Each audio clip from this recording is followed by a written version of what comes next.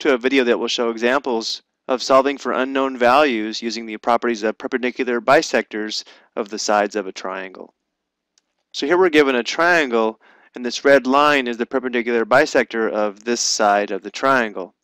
Remember that that means that it's perpendicular to this side of the triangle, and that it also bisects this side of the triangle. So right away we know that this angle must measure 90 degrees, so we can determine the value of x by setting 2x plus 6 equal to 90. Let's go ahead and start by doing that.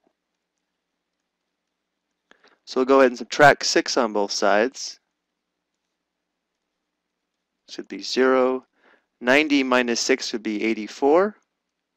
Divide both sides by 2.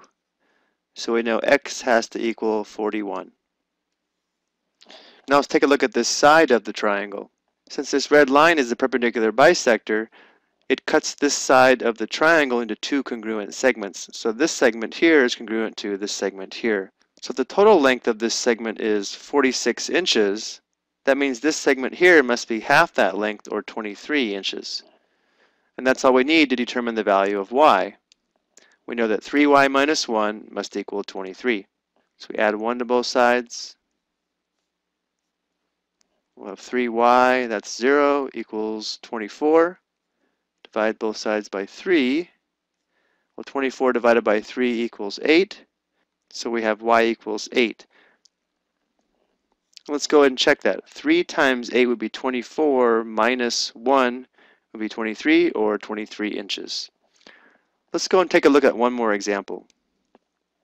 Again, we have a triangle, and this red line is the perpendicular bisector of this side of the triangle. Now this problem is kind of a special case because notice how this perpendicular bisector also passes through the vertex that's opposite the side the line bisects. And I don't know if you remember, but when you have a perpendicular bisector of a segment, any point on the perpendicular bisector is always the same distance to the endpoints of the segment. So that means that this side of the triangle must be congruent to this side of the triangle, or that they're equal in length. So from here it's pretty straightforward. 2x plus 1 must be equal to 45. So we'll subtract 1 on both sides. It'll give us 2x equals 44. Divide both sides by 2. So we have x equals 44 divided by 2 is equal to 22. And we can go ahead and check this. 2 times 22 is 44 plus 1 equals 45, which checks because we know these two sides have the same length. And that'll do it for this video. I hope you found these two examples helpful.